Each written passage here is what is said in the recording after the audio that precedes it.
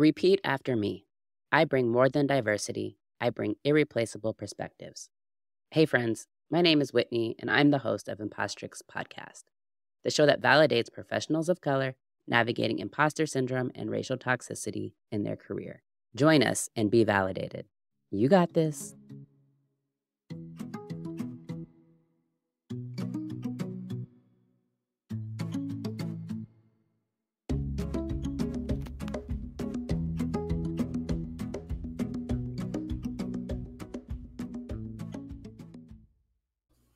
Welcome back to Impostrix Podcast. I'm your host, Whitney Knoxley, and I'm here with Aimée-Josiane, and I'm looking forward to this conversation as usual.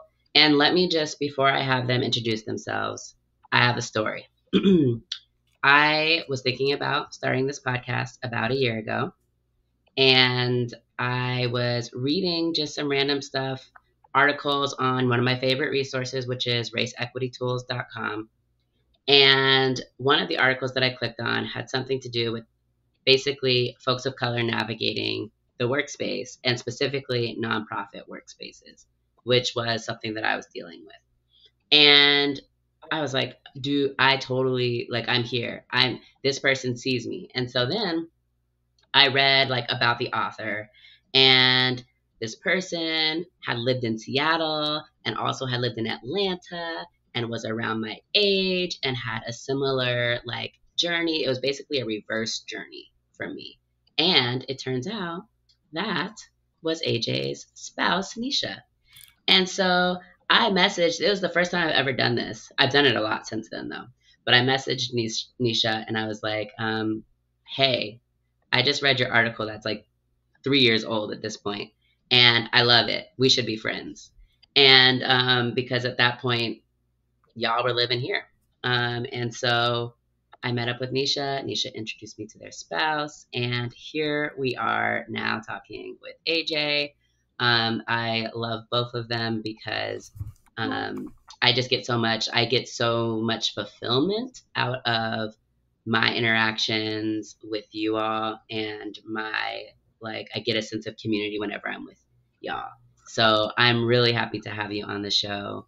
It means a lot to me. So welcome, AJ. Oh, thank you. That's such a sweet story. I love the backstory. And I know that Nisha, my spouse, was also really excited to get a friend on Twitter or something. Hey, somebody reach out. And I do agree that piece on decolonizing nonprofits was really, really great. So I'm glad. And then here we are now. Yes, absolutely. And so I'm going to let you introduce yourself, share with us who you are, what are the identities that you bring to this conversation, and also tell us about your podcast. Oh my gosh. Okay. That last one. So I'm Aimée-Josiane, or AJ, they, them pronouns. I am originally from Rwanda in East Africa, grew up in Central Africa and Zambia, came to the U.S. As a kid, spent some time in California, now in Atlanta. I say all of that because when I think about, where home is, it's super complicated. And I had formative experiences in so many different places, which I also think allows me to bring some flexibility in my work, because I work with a lot of people. So I've been in Atlanta for most of my adult life, with a brief detour in Seattle. And I have been an activist and an organizer, and a creative. So a lot of the work that pays me has been organizing with labor unions or with a worker center. And I'll talk a little bit more about that. And then now I train organizers all across the country. It's such a blessing. I'm like, how did I get here? I've made some good choices, I guess. Yes.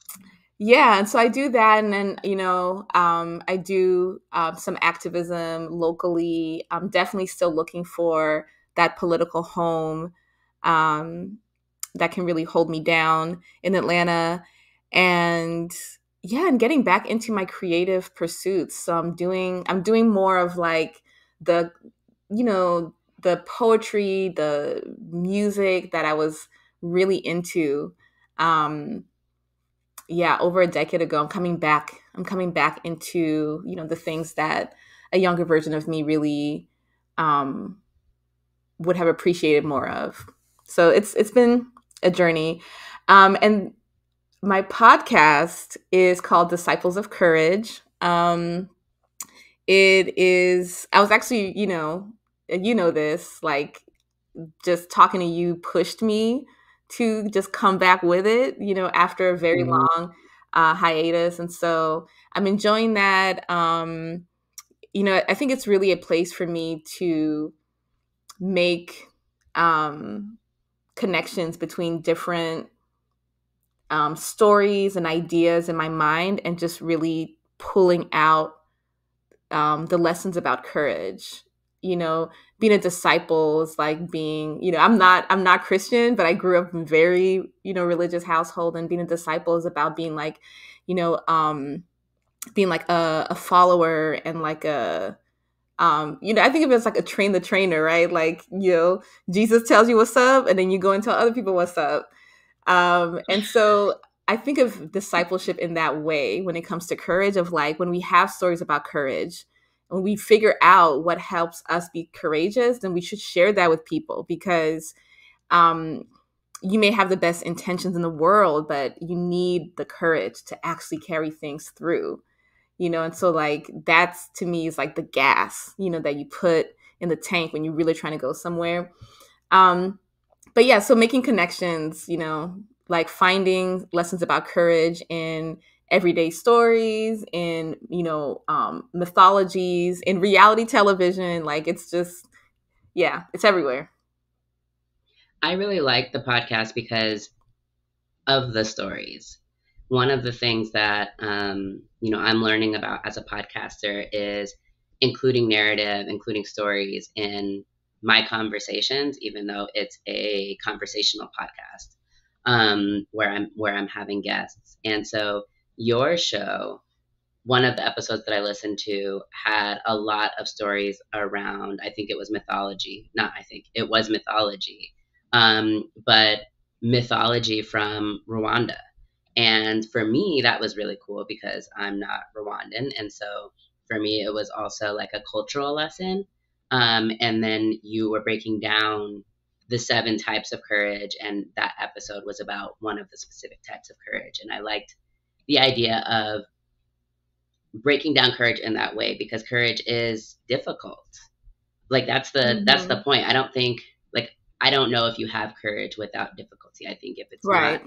then I don't, And is it courage? I don't know, maybe right. Right. Not that it's not good or anything, but it's just the part of courage that makes it difficult is the action. And that action, a lot of times, in my experience, isn't something that's necessarily easy. Maybe Hmm. there's risk involved for myself or for other people.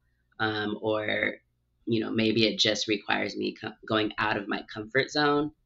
And I think as it relates to, imposter syndrome and race, the topics of this podcast, so much of what we do and how we navigate work environments and career spaces, but also organizing spaces, also social and political spaces, has to Hmm. do with having courage around our authenticity, around how we're going to show up today, around how we're going to show up in solidarity for others, and whether we are going to, and the way that we are going to.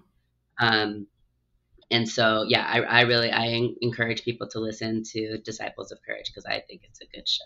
Thank you. And you hit on like the key, like one key word, which is risk. Um, a lot of what gets in the way of people being courageous is like that assessment of risk.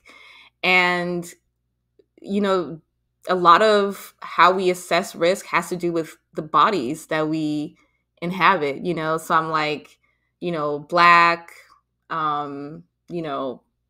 visibly Black, like unambiguously Black, you know, um, femme body, non-binary, like, um, for the most part, able-bodied. So like all of that like comes into play when I'm assessing my risk in any given situation. And I also think that with like any other practice, like practice makes it possible. So like if you practice taking courage in a particular area, then it'll make it easier. Like it won't stop, the risk won't go away, the fear won't go away, but like your capacity to just like move through it is what changes. And for me, the place where I've had the most practice, like my courage lab, has been my work. Because I work in an environment that does require courage, and does require us to help other people access their own. And so, yeah, I think that I'm excited to talk more about, labor and work, because I do think that workplaces are such great like practice labs for a lot of the ideas that we have about the world. Yeah. So let's get into that because so my background with labor unions is that at one of my previous legal employers, I was in a union. I was a dues paying member for like less than half the time I was at that place, a couple of years. The rest of the time, I just sat and chilled and benefited from the union negotiations. So, like, my bad. Um, but I still have questions around like, so what's the big deal? Why unions? What do they do for those of us who are members or could be members of unions? Yeah. So I'll give maybe two responses.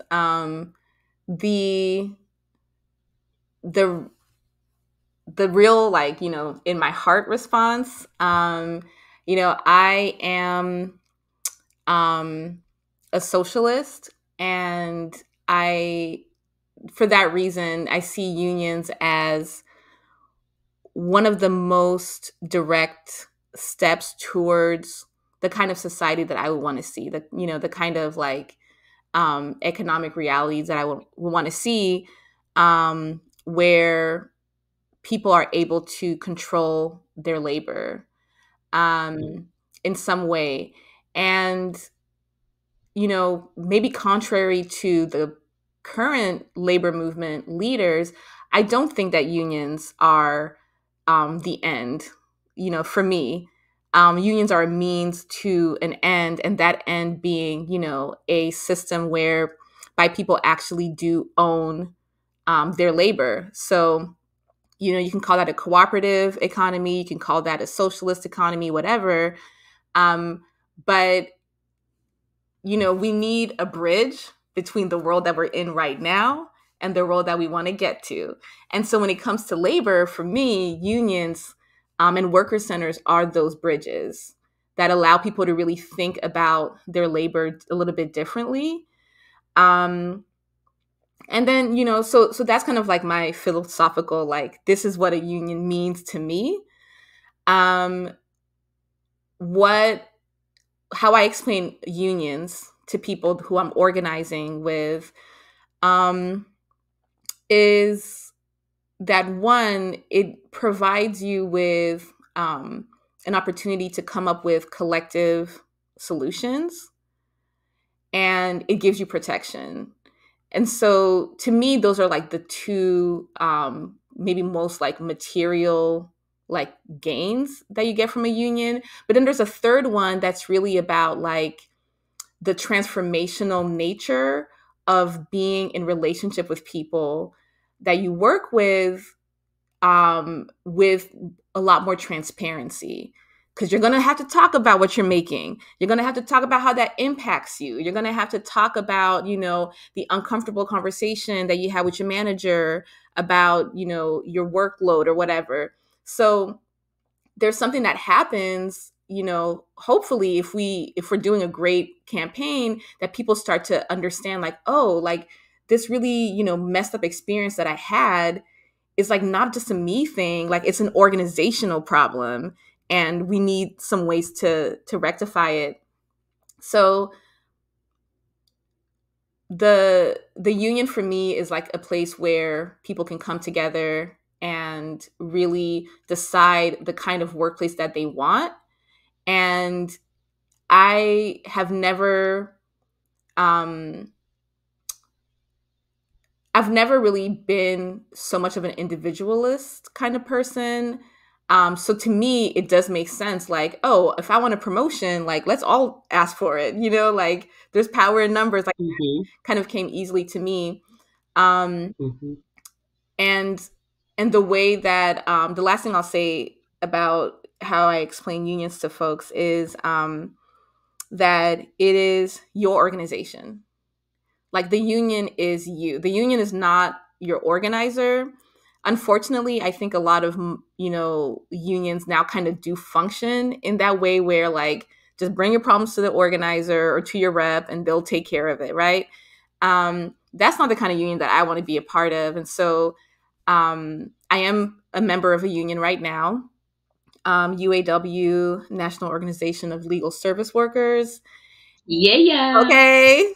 Listen, UAW's out here just doing it, girl. Like UAW is having a very good organizing streak right now. But yeah, so I'm a part of my union. You know, I go to my union meetings. I participate. Like I'm part of the contract negotiations. Like, you know, it's I think it really is going to be what you make of it, you know, and so I always, even when I was a union rep, where my primary role wasn't to organize campaigns, I still really asked people like, what are like even small administrative changes that you would want in your office, and like use that as a way to really help people understand that like what we're trying to get is the power for you to decide, because who decides now is just your boss. When you have the union, there's that check. It really alters that relationship of power. And so, you know, a question that I learned from someone who trained me around organizing was to ask people, who decides? You know, like, Mm. oh, I had to, you know, like I had to do X, Y, and Z project last minute and I wasn't prepared. Who decided that? Right? Like, did you decide that? Did your boss decide that? Don't you think that you should be able to decide a bit more about your workload?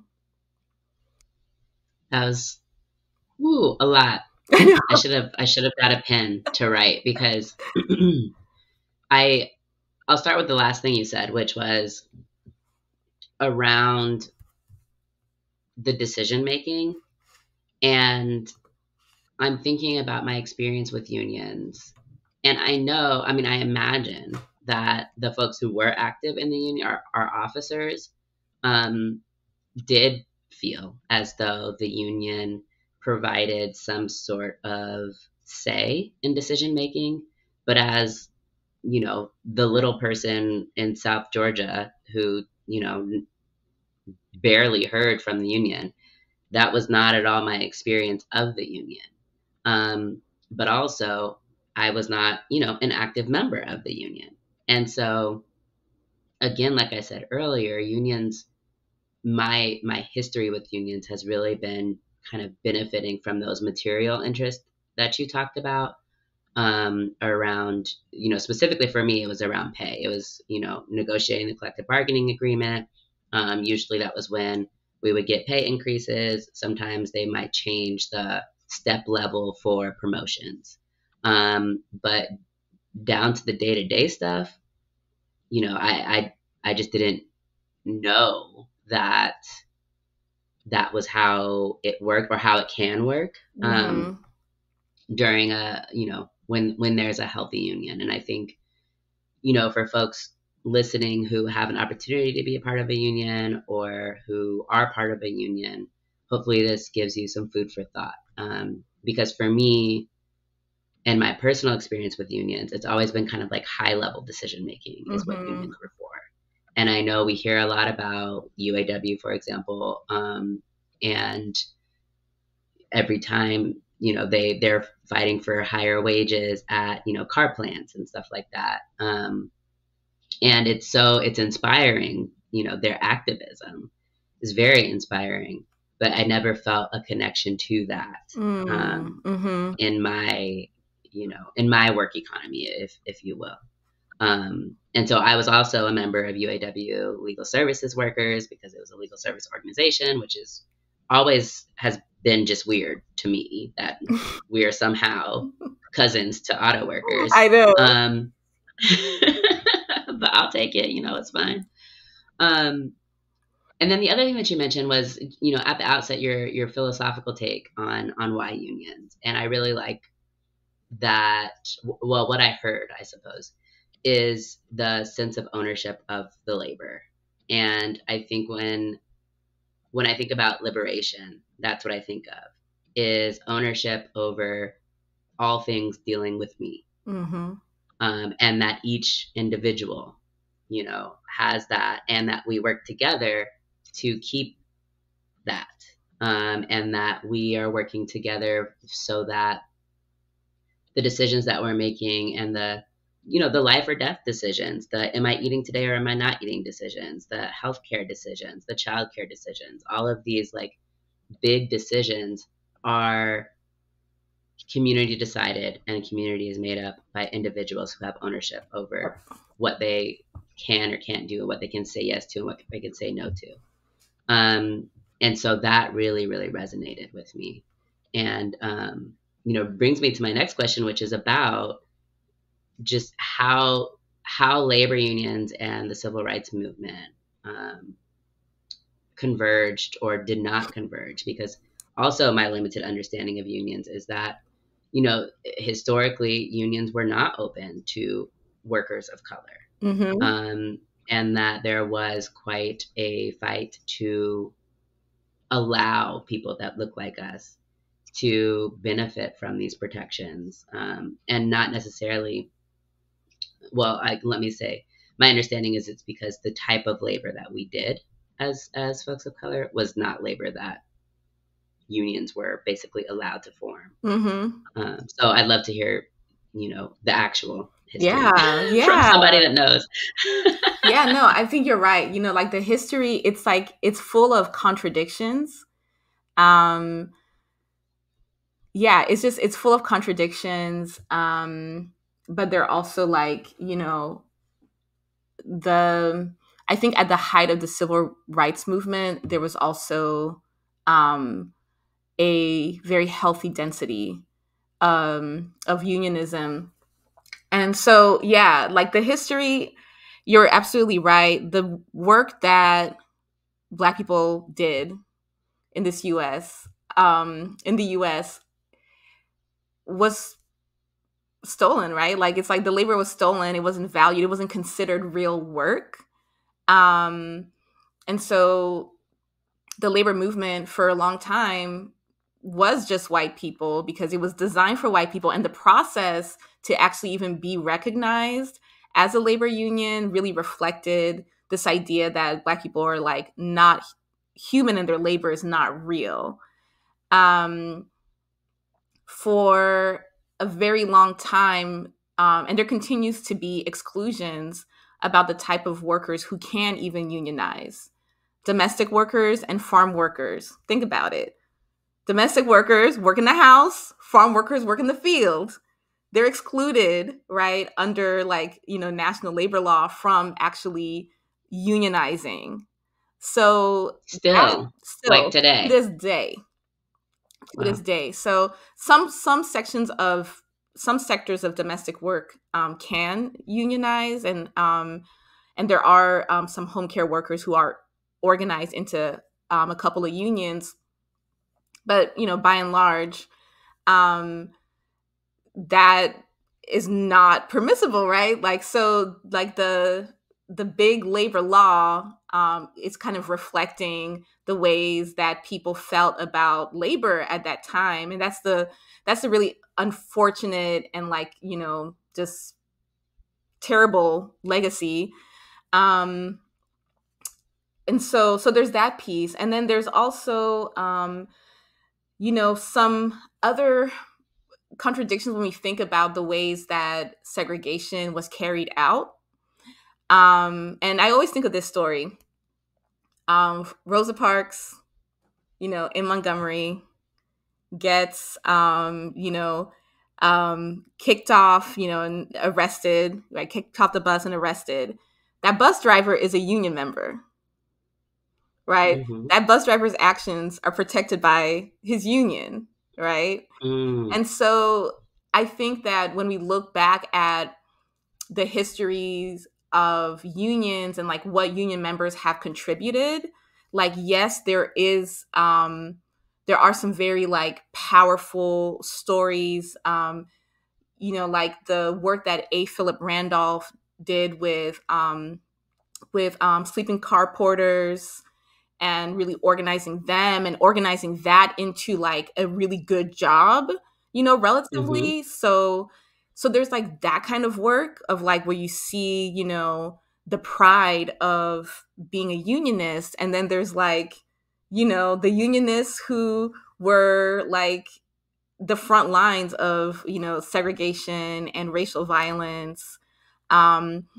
In the integration of labor, I think, is similar to the like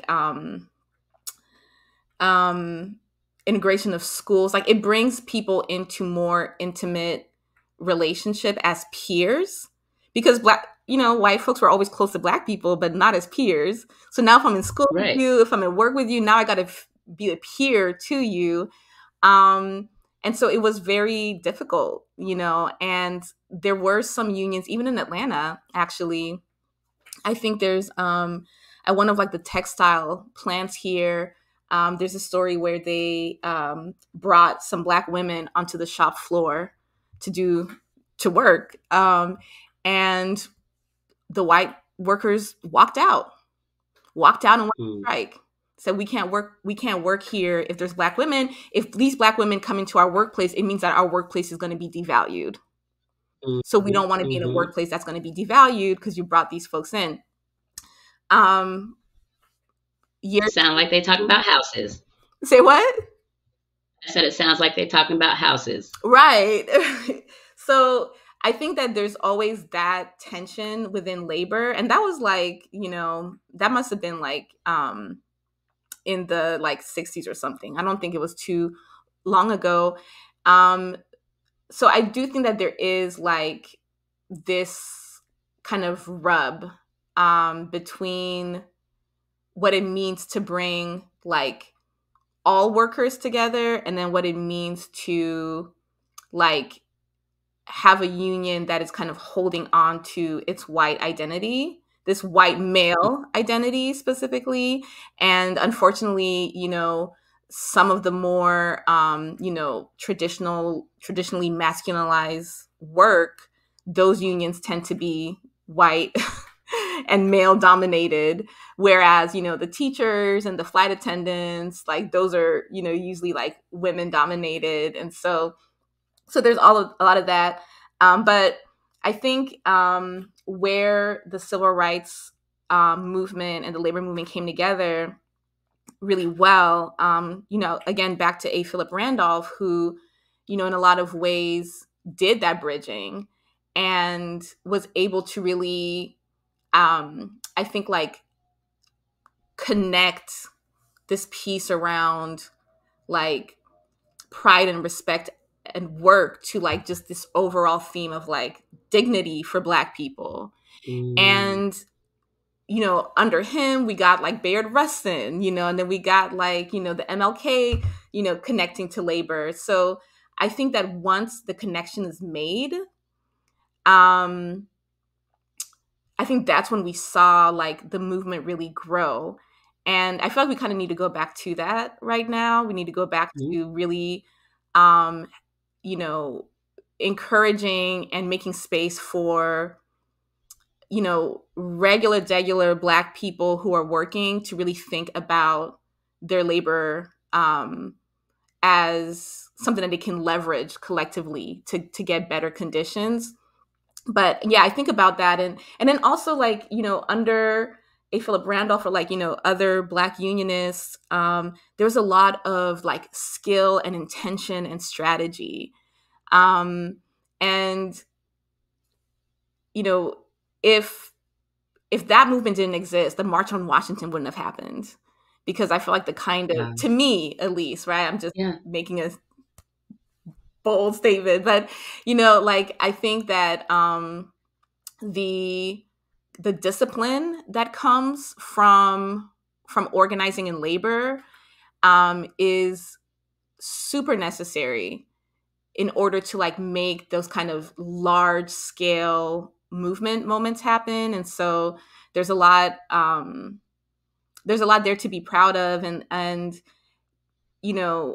I think that there is something to be said about the point at which Martin Luther King Jr., who is not perfect, but the point at which he became the most dangerous, I think, is when he was actually being a lot more visible and supporting unionists, and also supporting anti-war activists. So I do think that the idea of Black people becoming unionized en masse is dangerous to this society, and that's why we need to be doing it more. Oh yeah. I mean, always, wherever Black people gather. Absolutely. And especially Black people gathering and getting feeling a sense of ownership of their labor, as much labor as Black people are out here, doing. I mean, it's Hmm. totally dangerous. So I think that there is that. And then there's also been, some other, going back to the people who have been excluded from unionizing, domestic workers. There have been so many incredible labor projects by Black domestic workers. In fact, one of the pivotal moments in that movement was in the late 1800s, where washerwomen in Atlanta were trying to get some sort of intervention from the city council around their pay. And they had a very successful strike. And it was part of a sweep of strikes. Now, imagine, slavery has been legislated out just a few years, Right. and Right. Black women are going on strike and Wow. changing what the Atlanta City Council is doing. So, in some ways, And talk about courage. Sorry, I didn't mean to cut you right, off, but just talking about courage and risk. Like absolutely, I couldn't imagine, like, and these white people are probably like, look, like literally 2 days ago you were my property, right, and now you think you somebody. right, exactly, exactly. And I think, and that's why it's so dangerous. That's Hmm. why it's so dangerous. Like, how dare you have, a sense that you're worth something, right? That you're worth Hmm. everything. Like, how dare you? And so I do think it's really bold. And there are a lot of these like bold examples of people coming together around their labor, even if it's not a union, which is why I say that, to me, unions are a means to an end. It's great, super, if you have one. And having one doesn't equal that liberation that we are all kind of moving towards. And then the last thing I want to say too is um, I think the ways in which we think about labor organizing, um, by and large, like the story of labor organizing, I think is really told from a white perspective. I think if we tell the Mm. story of labor organizing in the US by Black people, we would start in 1861, right? We would start by really going back and recognizing that, the work stoppages, the sabotaging, the raids, everything that made the slavery economy unmanageable for all these years, and that forced the North to actually take a position on slavery, like, that was labor. Wow. And W.E.B. Du Bois calls it, I think, the Great Strike. that period, that Lincoln didn't free the slaves stopped working. Right? Like there was Yeah. a work stoppage. The relationships of labor had to shift, maybe not as much where sharecropping was then instituted, Right. but it did have to shift. And so I really love when I do trainings on like the union, on the history of labor organizing. That's where I start. Because I think if you Mm. understand that, then you understand the power of collectivized Black labor, but also the power of collectivized Black labor with other working people too. Yeah, and I just want to comment for a moment that that's a great example of bringing anti-racism into your work, and into the legacy of what you do. Because, as you said, labor is told from the perspective of whiteness, and so many of our stories, so much of our history is told through that lens. And I think a lot of times, as a consultant, we get questions about, well, what do you mean, like being anti-racist in this way, or in our work, or as we're talking to people, or give me a specific example. So for people who are listening and are like, and something's clicking for you, like, this is a great way of just acknowledging, so going deeper than what we know, um, because we know that our country is built off slave labor, um, yet we don't talk about that labor whenever we're talking about how great the United States is, and how, our economy, and being a world power, and the building up of cities, and all of this stuff. Um, and so fill in the gaps, do the education, and then pass that on. And so I love that you brought that example of like, no, we started 1861, and we talk about, this massive strike of enslaved people in the labor. Um, so we have to wrap up here in a second. I want to ask about the work that you do also with queer communities, because I know that you were telling me you recently wrote an op-ed, about organizing, and queer communities, and kind of inclusivity. So can you talk about that? Because I'll say some of what I hear you saying around the way that labor unions have, hold contradiction, and in some cases, not in some cases, were created, at the exclusion of people of color. It reminds me of the law, and the contradiction that I feel, that I hold as a practicing attorney. And so I just wonder, how you help those of us who are in marginalized communities, whether that's by race or queerness, or disability, navigate like this contradiction. Mm. Hmm. And maybe how do you navigate it? Yeah. So one thing that I kind of hold as a North Star, um, when I'm thinking about the kind of organizations that I want to be part of or work for, um, the kind of workplaces that I imagine to be dignified, my measure is, could a woman who is Black, trans, and not English as her first language, like, could that person come in this workplace and have one access? Does she have access to Mm, this workplace? Can she come here and be comfortable? mm, Um, I think it's important to, and she's disabled too, right? Like, I think that you, where we often miss the mark as a movement is to not really think about, to not really think about access and, about, in general, like disability justice and gender justice. And so I like to bring that into the work that I do. I'm on a board for Black Worker Center and for an LGBTQ Worker Center. So, and I see them both as doing, the same work essentially, of trying to create a space for workers who aren't otherwise organized. And in both spaces, I find myself really pushing and being pushed by my peers around disability justice.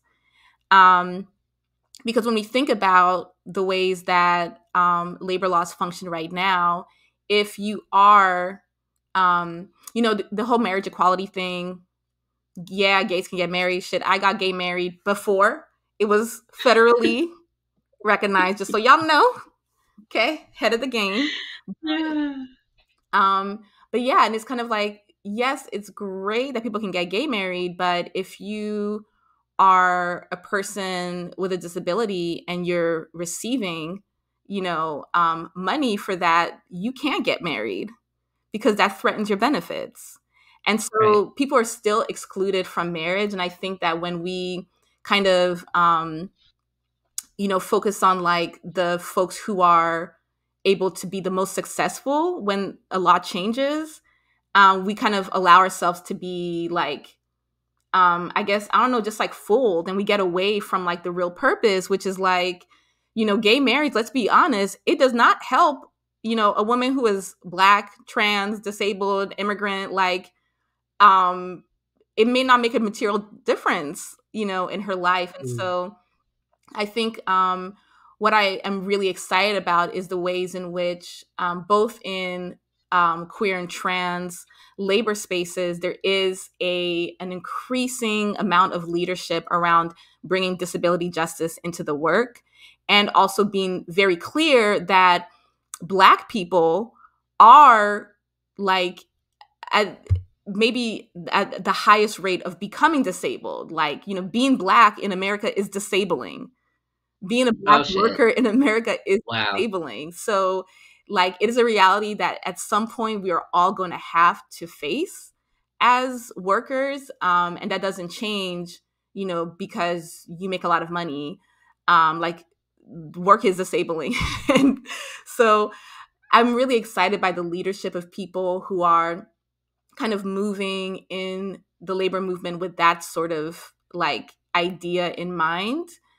So yeah, the National Black Worker Center have been doing some great work in creating also a Black Worker Bill of Rights, Mm.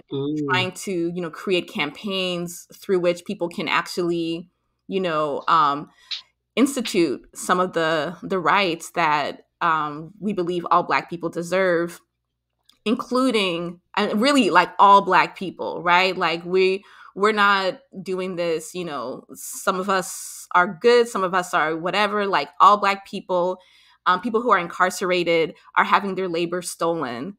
How are we thinking Mm. about that, as being part of our movement? Mm-hmm. So there's a lot of like, I think that where I'm, where I think I have been super blessed in my experience in this movement is that I've been doing the labor organizing, but doing it from a place of being rooted and grounded in queer, trans, and Black community.